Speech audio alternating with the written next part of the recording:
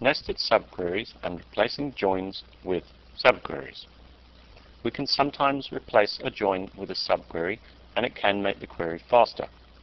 Let's take a quick look at this query. In this query, we're selecting from ticket, show, and category.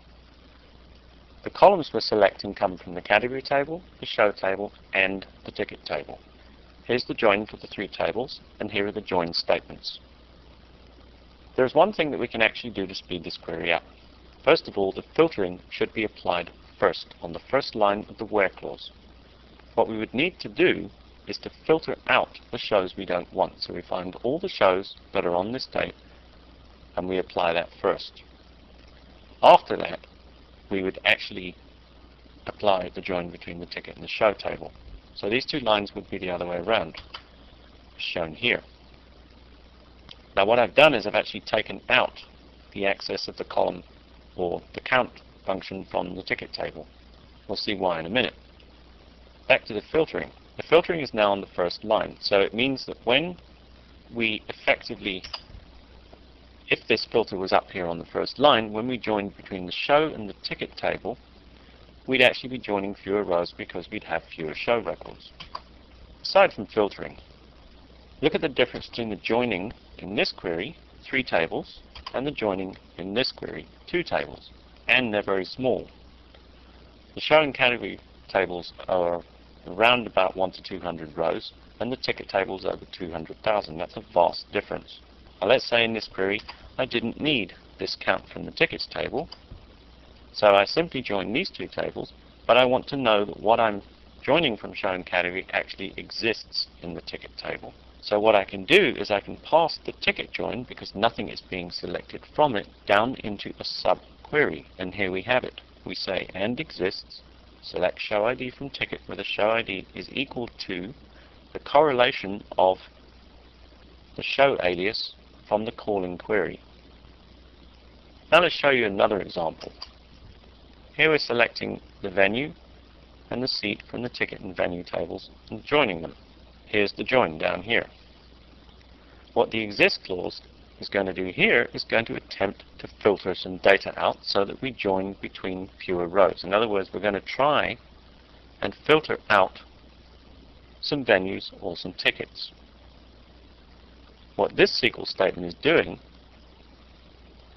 is selecting particular shows based on a show date, and it's also selecting particular shows based on a category. So what we've actually done is we've taken the join from ticket, venue, show, and category and changed it into a join between just the ticket and venue tables. Here's an expanded version of that query where we join between all the tables at once. The filtering is once again up the top, but look at the size of the join. We are doing filtering at the top, and we're doing the smaller tables at the top. It is quite possible that this version would be faster than this version. The performance difference would largely depend on the number of rows in the different tables and the relative numbers of rows between the different tables. Here's another variation on the same thing. Since we're not selecting from the category table in this query, we can put the category table into a subquery. This should really be the fastest version of this category subquery because it's using an equijoin. If we were to use exists, this exist version would probably be faster than in if the category table was large, which it is not, so the chances are in and exist would probably be the same speed. Let's go through a few examples showing what we can do with subqueries. First, I'm going to set my columns so I can see what's going on. This is a count of a very large join between 5 tables. This would retrieve a large number of records. Now the idea when writing good performing SQL code is to reduce the number of records that we join. In other words, we don't want to join a large number of tables, get a huge join, and then filter out a lot of those records. So for instance, this query would probably give us a huge result, although we have filtered it by theater. And there we have it, 17,000 rows. Not really the kind of number of rows we want popping up on the screen and scrolling past us. A little bit meaningless.